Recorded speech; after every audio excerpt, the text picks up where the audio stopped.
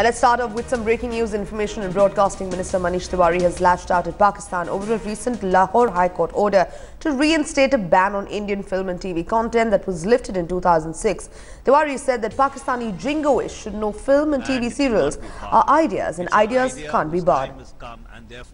It finds play among the audience. What jingoists in Pakistan need to understand is that films and serials are an idea, and the power of an idea can never be stopped. It cannot be banned, it cannot be barred. It's an idea whose time has come, and therefore it finds play among the audience. It is therefore incumbent upon the Pakistani state and the Pakistani government to remove Indian films and Indian television serials from the negative list of bilateral trade.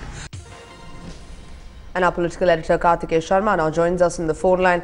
Kartikeya, Manish Tewari hitting out at Pakistan. Now we remember it was not only Indian films, but earlier Pakistan news channels were also fined for airing excessive Indian content.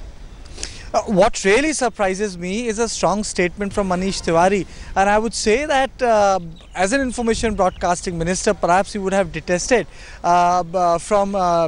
resisted himself from making such a hard statement. I think post-poll scenario and a tweet which came from him goes a long way in explaining the position of the Congress party politically, because you know he's a minister in the union cabinet, but nonetheless he is addressing an issue which is very close to the heart of the Indian cine industry, which is very close to the heart of those involved in audiovisual production. And I think as a representative of them, as an INB minister, he has also articulated that, because these are the issues which our cine industry has been facing in Pakistan for a long time.